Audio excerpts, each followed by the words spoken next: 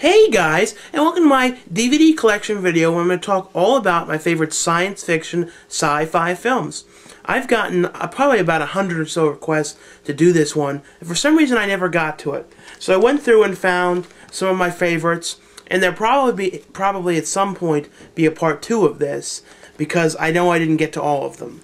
The first one I picked, and if I didn't pick this, I know I'd get a lot of grief, is the Star Wars Trilogy, the original. And I'm not the hugest fan of these films, but I always liked The Return of the Jedi. I believe that's the last one. That was the one I always liked the best. The one with the Jabba the Hutt and all that. And I have the other DVD of this, which is the original version, you know, without all those new effects and stuff added into it. I think the originals were always the best, you know, before they added a bunch of new stuff to them. And when it comes to the new ones, you know, part 1 to 3, I always like the third one the best. So it's like I like the third one of the new series and the third one of the old one best. And I also picked, and somehow I saw these films before I saw the Star Wars films as a kid. I don't know why. I didn't even know they were Star Wars when I first saw them. I saw these at like 4 or 5. The Ewoks. And originally I think they didn't even say Star Wars. I think they used to just say the Ewoke Adventures on the tapes. I really like these movies. I know a lot of people didn't, and they said some negative things about them. I don't know why. I just always loved these films, and I watched them as a kid. I was always renting them all the time. The next one I picked is The Invasion of the Body Snatchers. This is the 70s one. There was one in the 50s. There was one in, I think, the 80s. There was one in the 90s. I watched the 90s one. I watched the 50s one. And there was that new one called The Invasion with Nicole Kidman, which I didn't care for that new one that much. The Invasion, this is my favorite of all of them. And I also like the 50s one a lot. But this one I liked a lot. This is a good one. The next one is, it's a sci-fi comedy, I would consider it. The Explorers, with River Phoenix and Ethan Hawke as a kid. I like this movie a lot. This is something I watched as a kid all the time. It's about these kids going out, building this spaceship out of these old carnival parts, like this carnival ride thing, going up into space. This is a really good one. Everyone should check this one out. It's one of those 80s movies that not as many people remember as things like Back to the Future and some of the others. And I was going to put Back to the Future in this, but I think that's more, I guess you could say that's science fiction, but I talked about that in another video, and I think I said favorite comedies or something, so I'm trying to keep these all different. Another one I said for science fiction, and this one people didn't like, and it's become kind of forgotten about. I don't know why either. I really enjoyed it and always liked it. It's a Steven Spielberg's film, AI, Artificial Intelligence. There's been a lot of like speculation about how much of this is Kubrick's. That's what everyone's always saying, Kubrick's. And I think Kubrick probably wrote all the ideas and a lot of the plot and stuff, but this is a really good one. It's a really sad movie, though. It has a really sad ending. It's about this, it's sort of like Pinocchio as a robot. It's kind of, if you see it, you know what I mean. But I really enjoyed this one, and I never understood why it was so disliked. Another one was Bruce Willis's film, 12 Monkeys. And this is a movie about, I always forget the plot of it. It's about like a guy in space, no, in a nut house or jail, and goes into this machine, and it takes him to different universes and different worlds, something like that. I always forget the plot. I always remember, though, it was filmed in Baltimore, a few sequences, and one of them was filmed at the Senator Theater, which is like 5 minutes from my house. This is where John Waters always does his movie premieres. Another one, and I don't think people like this one very much, and it was kind of another forgotten about one, and I saw it in theaters and really liked it. I think I liked it too because I don't remember it having a lot of that. Like a lot of movies now, science fiction ones use a lot of like over CGI, like too much, and it takes you out of the movie. I don't remember this one using bad CGI or too much. And it was The Time Machine, I think, and it stars Guy Pearce, who I remember from Ravenous, which is a must-see movie. I absolutely love Ravenous. And this is a remake of the original. I never saw the original. Maybe that's why I like this one better, or maybe I just want the reason why I like this one. But I liked it. It's a good time travel movie, and I would definitely recommend this. I really liked it. but I don't know. I really don't know how other people liked it. The next one, of course, is Terminator 2. This is in that tin thing. I also have the Blu-ray version, but it doesn't have any features at all. It has like a commentary. This is another must-see movie. I think out of all the Terminators, this is my favorite one. I've actually only watched the third one once in the theaters. I thought it was alright. And the first one I saw a couple times. This is the one that I've watched all the time, and Edward Furlong is great in it. The next one is sort of another sci-fi comedy.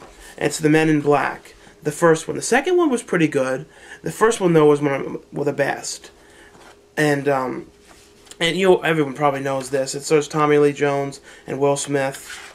And this is the 2-disc. I don't think they make this version anymore. It's in this thing. And it had this like drawing thing inside of it. Something. And it's something with this, something like that. And it's signed, but it's normally those, you know, scan signature things.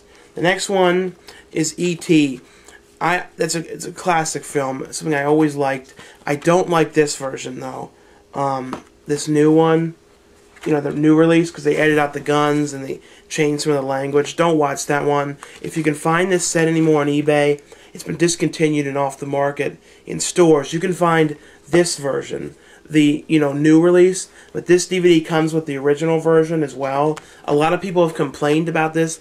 I don't know if everyone realizes that this version is available, but only in this set. It's not available in any other sets. And I picked this one. I just always liked this movie. I know it's a bad movie. At least people say it is. And it's the first Starship Troopers. For some reason, I like this movie. I don't know. I like movies that are set on planets like this, and I don't know. I just always liked it. The next one is one of the Arnold Schwarzenegger movies I just love watching. And I don't know if it's on HD yet. It may be on Blu-ray. I mean, since HD's dead, so I'm not putting any more money into that. But it may be out. I'm not sure. It's Total Recall, and this is in this tin. For some reason, this didn't sell well, this tin. And it ended up in the $5 bin at Walmart a couple years ago. I don't know why. I thought it was a cool little thing. I guess people don't want it in a tin like this. It's in this, in case people want to see what it looks like inside. And it's got this little booklet, and the disc is just in there on top of this stuff. It's a cool tin. I mean, I thought it was kind of cool. It's kind of, you know, basically it's just this. I mean, that's the, and I guess people don't like that idea, but I thought it was a cool idea. The next one is another Arnold Schwarzenegger one I liked, called The Sixth Day. And there might be a director's cut or a different cut of this out somewhere. I don't remember, but I always really liked this movie. I think this is coming to Blu-ray, or it may already be out. And this one is another must-have. It's the Alien quadrilogy set. It has Aliens 1, you know, Aliens, Alien 3, and Alein Ressurection. I think Alien 1 is definitely the best. And Alien 2 is pretty much close to being just about as good. Alien 3, I used to think I liked that. I watched it back again. Didn't like it that much because I watched the theatrical cut. I think if you're going to watch it, watch the extended 30-minute version, 30-minute longer version. It has better pacing, and I don't know, it's just a better movie. It's a better version of the movie. And Alein Ressurection, I liked. It wasn't like the best film or anything, but I thought it was good. And the director did City of Lost Children and Amelie and a few other ones. City of Lost Children is another.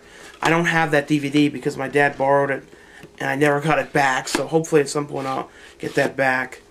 And the next one is Close Encounters of the Third Kind, another Steven Spielberg film. He did this before E.T., a couple of years, about, I don't know, I think 78. This is a very good one. It stars Richard Dreyfuss. I mean, everyone knows about that, though. The next one I picked was Charlton Heston's The Omega Man, and this was the second of the I Am Legend movie sort of remake or re-envisionings. The first one was The Last Man on Earth with Vincent Price. You can find that DVD in the dollar set bins and dollar sets because somehow it ended up in the public domain. So there's also an MGM one DVD out for like $10. I haven't looked at that one yet, but I really like this. This is the 70s version starring Charlton Heston. This is I think a must-own. This is the Blu-ray, and it looks really good in Blu-ray. The darks in it are a little, you know, pastel and, you know, blocky, just a teeny bit, but it's a really good one. And oh yeah, and I Am Legend is coming out in a week or so, and I'm going to buy that Blu-ray one. Hopefully that one has it as well, but there's rumor that the Lost Boys 2 trailer, by now, if you're seeing this later, you've probably already seen it, but apparently it's supposed to be premiering on that at some point on MTV as well. And there's also the Twilight Zone, the movie. I think this is sci-fi to a, you know, degree. I think it's sci-fi horror. I really enjoyed this one. I haven't seen that many of the 80s show. I don't know if, I think this one is supposed to fit in that series more, because after that, this movie came the 80s series. I don't think I've ever seen any of them. I saw the original series. The next one is a kind of forgotten about sci-fi film, Screamers, and it's about these things under the ground that like kill you and like they shoot. It's a weird little thing, and they scream, and it's that stereotypical sound effect scream. If anyone has the link to that, I've always been looking for that scream. It's that weird one. They had it in Serial Mom when the guy's stabbed in the bathroom. It's a weird scream, but you hear it in all these movies. And I've actually heard that there's going to be a Screamers 2, apparently. I don't know what company's making it. I believe it's direct-to-DVD, but it's interesting that they're finally making it. The next one is Seth Green's film, Ticks, and this is sort of a sci-fi horror. I realize I never talked about it. I think this is a good video to mention it. It's about these killer tick bugs. I don't know if I forgot if they were aliens. I remember Clint Howard was in it and gets killed in this really ridiculous death. The next one is a definite sci-fi film and a definite must-see, must-own film, Night of the Comet. And I've always loved this movie. And there's been rumors for years they're going to be remaking it, or they're going to be making a sequel. I know the one girl who was in it wanted to make a sequel, and I guess it fell through. It's about like this comet, and everyone dies.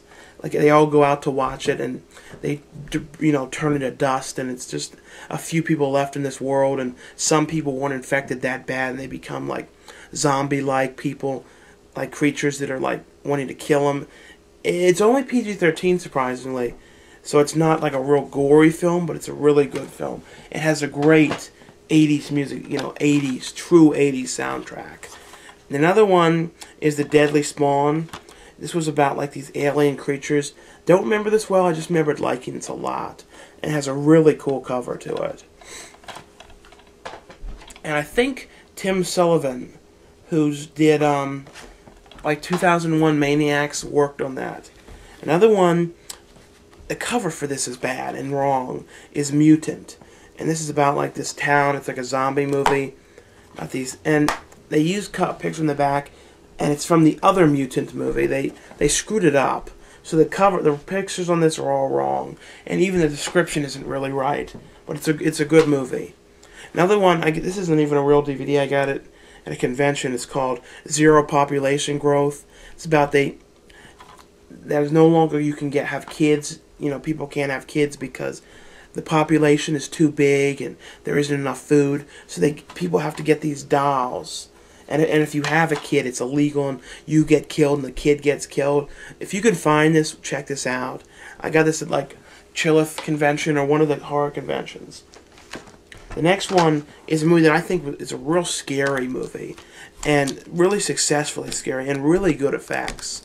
And it has CGI, but well done. And it's Event Horizon, and it's by Paul Anderson, who did AVP. People didn't like that. I thought it was pretty good. It was okay. The second one was terrible.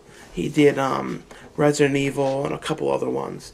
But Event Horizon is a really good. It's on a ship, and they're seeing these ghosts because of this spear thing. It's really hard to explain.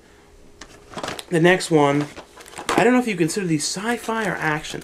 It's hard doing this video because some of these fit into so many categories. And I'd say I picked Escape from New York and Escape from LA. This was from the 70s and this was from the 90s. This one people didn't like as much. I really like both of them. I think it's worth checking out both. And this is the special edition of it. And this has the 2-disc one. And this is they never did a special edition of this version. I don't think there was as much interest in this. At some point there may be. I don't know though. I know Kurt Russell liked doing them, so I don't think he would have a problem doing something for him. So that was my sci-fi DVD collection. Some of my favorites. And like I said, at some point there may be a second volume of this because it was really hard picking, you know, just a few. And I wasn't sure on a few titles. There are a couple that I wanted to show, but I wasn't sure if they fully fit in this or not. But anyway, thanks for watching. And thanks for everyone who subscribed to these videos and for favoriting them and for sharing them. So thanks a lot for watching.